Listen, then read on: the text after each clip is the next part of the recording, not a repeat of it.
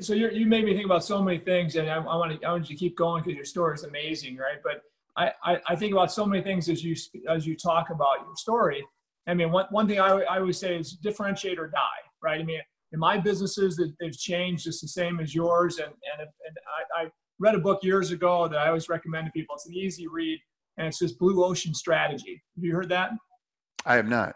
Blue Ocean Strategy is just a book about exactly what you're doing and what your mindset. You could write this book. I mean, I think exactly the same way now, but I didn't, 25 years ago.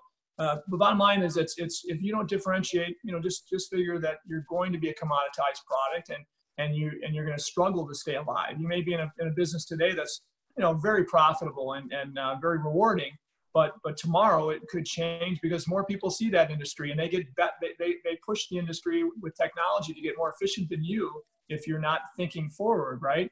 And so basically about swimming out. If you think about a red shark infested waters, right, where they're just nipping each other's ass, right, and their fins, whatever. There's a bloody waters. Your focus is to swim out beyond them and away from them in blue waters. And what does that but differentiation, right? So the commoditized shark infested waters are not a good place to be, as you and I both know. You can swim out in the blue waters. It's the only way you do it is by differentiating so strong that your customers look at you differently as a great partner, because you have ideas, innovation that your competition doesn't have, right? So I think about what you're doing. You're constantly doing that. You're constantly reinventing as technology continues to advance and opportunities continue to arise with that. So it's really cool to listen to your story, because that's what I think about every time you pivot, right? Every time you have that challenge, you recreate yourself. And initially, and we also learned that through that book and others I read, that very often second generation or a new team buys a company or old second, third generation coming into a business, and they have that protective mode, right? That they're about protecting and not losing this great golden goose, right? And with that mindset, often they lose it all because they're not the entrepreneurial, innovative company that once was, that your dad started originally serving people, right?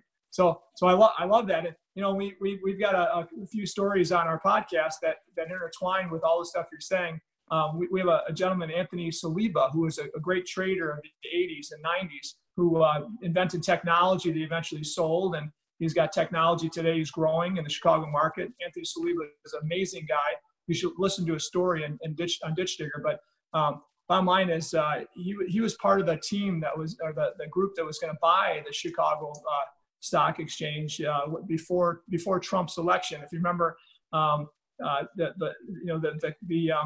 people were criticizing Chicago and the Chinese for about buying this market, China money, and it was and it was an entrepreneur, not like the Chinese government. It was a Chinese entrepreneur that was partners with Anthony, and Anthony and this gentleman worked so hard to have the deal done. It was kind of done, and it was approved by the state, the city.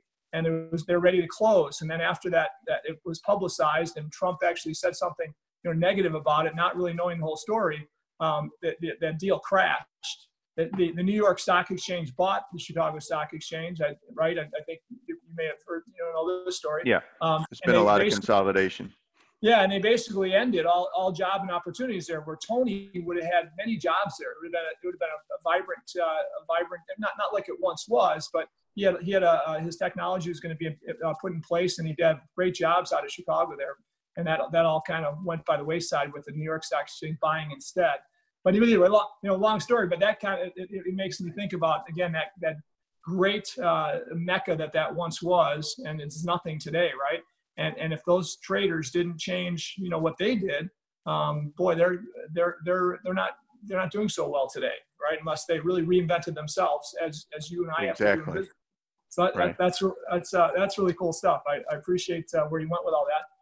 Sure. Tell me about you as a kid, watching your dad and watching him, jump into business, taking risks.